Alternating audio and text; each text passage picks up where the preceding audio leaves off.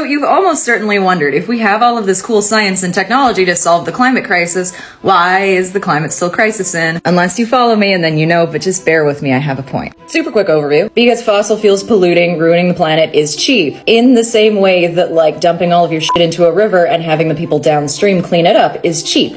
For you. Enter economics. So that's my pitch for myself. This time last year I was thinking, oh, there's so many cool like climate science communicators, but not so much for climate economics and policy. Because, well, that shit's boring. And that's why we know the least about it. So my goal for 2022 was A, make that shit less boring, and B, hit 100,000 followers on TikTok. That's embarrassing. It's December 30th, so here's my request. If you like what I do and you see me around, maybe hit the follow. If you already follow me, maybe hit the share. I don't know, tweet it. That's it, bye.